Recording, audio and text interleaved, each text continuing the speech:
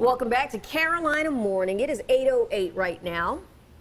And the revitalization of one upstate town has encouraged some new business. Yep, it's called the Main Street Challenge. 7 News' Christine Scarpelli is in Pickens this morning.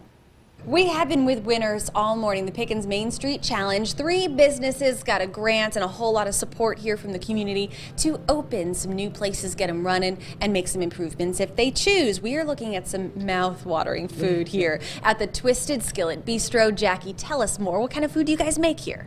We make a twist between Southern and Northern Italian, and we try to introduce the Southern cuisine and the Northern cuisine and give it out to our community. Wow, you guys do more than just kind of regular table service here, a little catering action, right? Yes, we do. We do catering. We have a private room in the dining area, and we also do prepared meals and take care of all dietary needs that are needed. Wow.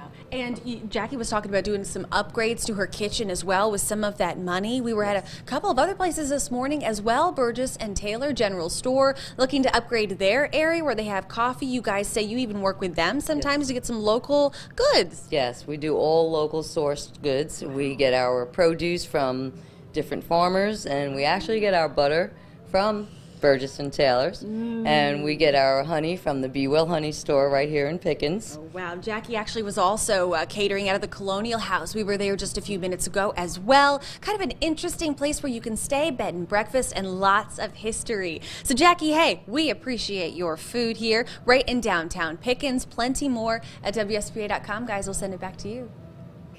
All right, thanks so much. Wow, man, that my favorite was that hamburger. Oh yeah, I saw like that too. Piled about this high. What's it? Blue cheese? Blue cheese. Is that it? Yeah. Oh, that's so good.